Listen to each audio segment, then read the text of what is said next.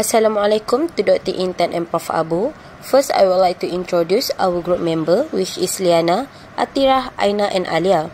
We are going to present regarding composite testing and critical analysis of literature review. We are choosing to use continuous or short fiber as our parameter.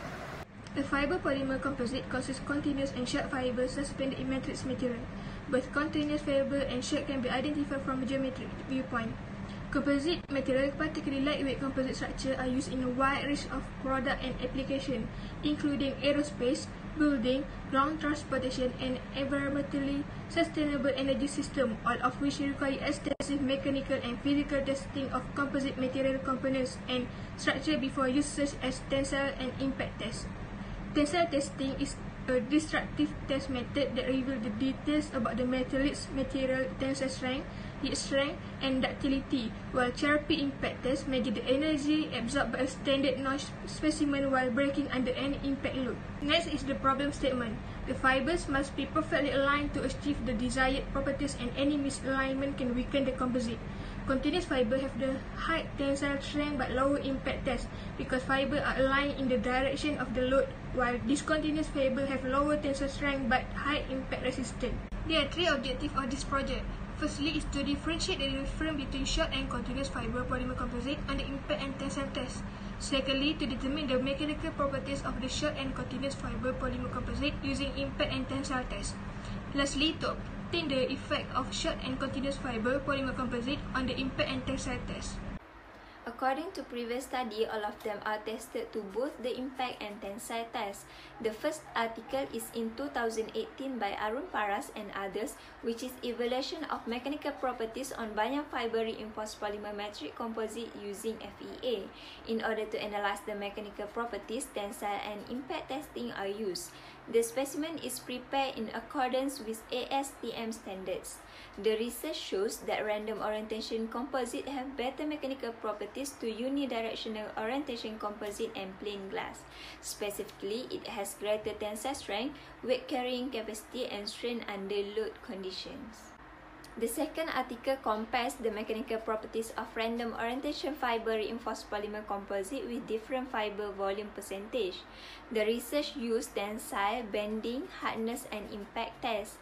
In terms of tensile strength and modulus of elasticity, the unidirectional fiber reinforced composite outperformed the random orientation fiber reinforced composite.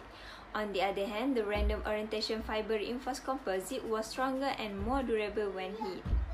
In the third article, the authors of the study titled Mechanical Characteristic of Hybrid Glass Fiber Rice Husk Reinforced Polymer Composite explain the testing of a hybrid composite material comprised of glass fiber and rice husk reinforced with a polymer. The material undergoes both tensile and impact testing. The hybrid composite material were better to those of the separate glass fiber and rice husk reinforced polymer composite. The fourth article by Lokesh and others, a study on the mechanical properties of bamboo fiber reinforced polymer composite, investigate the mechanical behavior of short-thread and untread bamboo fiber reinforced epoxy-based composite. Bamboo fiber reinforced polymer composite showed higher strength and elastic modulus in the tensile strength compared to the control samples. Various tests such as tensile testing and impact testing are commonly used to evaluate the mechanical properties of composite materials. These tests are used to understand the composite material performance under various loading conditions and to compare its performance to that other materials. In fabricating polymer composites, many processes can be chosen according to the type of fiber, whether continuous or short. The figure in the slide shows the processing techniques of polymer-based composites. Each process for continuous and short fiber has open mold and closed mold processes, which differ in terms of procedures, cost, and qualities. In choosing the best processing method, several factors need to be considered, such as the size and shape of resultant composite constituents, manufacturing constraints of fibers and matrix, and manufacturing costs. A tensile test for polymer matrix composite can be performed according to two standards, ASTM D638, which is the standard tensile test for plastic, and ASTM D3039, which is the standard tensile test for polymer matrix composite. However, ASTM D3039 is recommended for highly oriented or high tensile modulus fiber reinforced polymer composites. ASTM D638 is suitable for ranelium-oriented, discontinuous, moldable, low reinforcement volume or composites with a modulus of tensile less than 3 msi. Thus, ASTM D3039 is a more suitable standard to choose to study the tensile strength of the continuous and short fibers. An impact test can be performed according to two standards, ASTM D256 and ASTM D6110. ASTM D256 is a standard test method for determining the isoid pendulum impact resistance of plastic. At the same time, ASTM D6110 explains the standard test method for determining the Charpy impact resistance of notch specimens of plastic. The isoid impact test and the Charpy impact test differs in several aspects.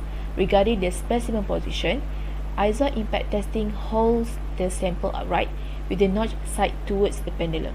In contrast, the sample is held horizontally during Charpy impact testing with the notch facing away from the pendulum. The table above explains the differences between ASTM D256 and ASTM D6110 in detail. Particularly, ASTM D6110 is more suitable for testing metals with the type of notches U notch and V notch. The specimen dimension is also a little different as the isoid needs a larger specimen to test compared to the Charpy test.